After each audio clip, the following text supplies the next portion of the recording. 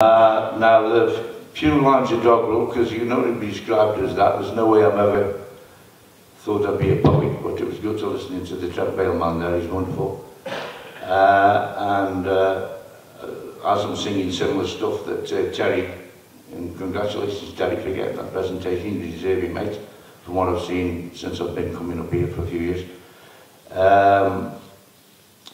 This is about the difference between good and bad.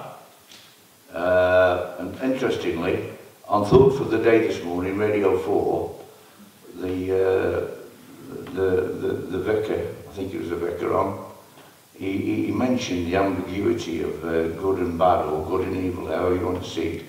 So this is just a few words. Look who's here. Bad Sam from Manchester, said Good Jim. How are you, Bad Sam? Said Good Jim. Not good, Jim, said Bad Sam. How are you? Good, Jim, said Bad Sam. Not Bad Sam, said Good Jim. P.S. Good Jim and Bad Sam are friends of each other.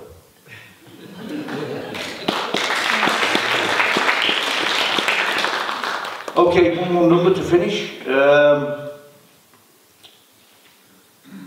Yes, this is about how much women mean to men.